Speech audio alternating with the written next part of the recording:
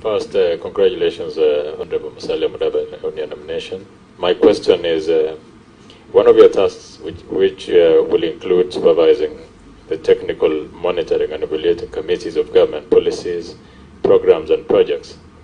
Projects across the country were halted for whatever reason, not only in the immediate preceding regime, but even dating back to 2002. In fact, statistics have placed the value of the stalled projects at 9 trillion, which is equivalent to our country's entire economy.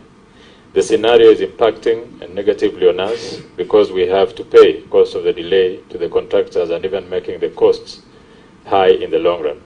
What plans do you have, Honorable Mutembei, with regard to the stalled government projects, and possibly, if you could give us a roadmap and even possibly timeline? Thank you.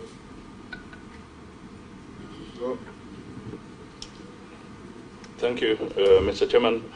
I'll just start with the issue of devolution.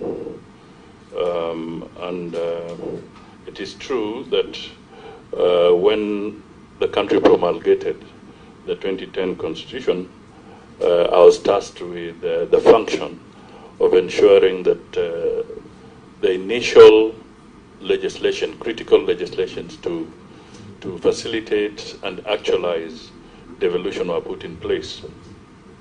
Now, there is the issue of when can the national government perhaps intervene.